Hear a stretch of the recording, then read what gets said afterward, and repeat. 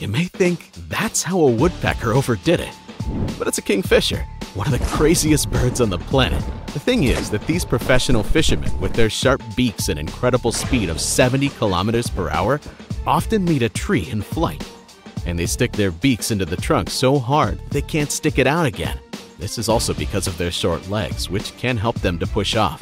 Thankfully, people do come to rescue sometimes, taking into account that this is a rather small bird, a little larger than a sparrow. Their high flight speed and sharp beaks make them excellent machines for catching fish. When they see prey, they immediately dive into the water, piercing a fish like a harpoon. They can stay underwater for up to 10 seconds, thanks to special air sacs under the wings.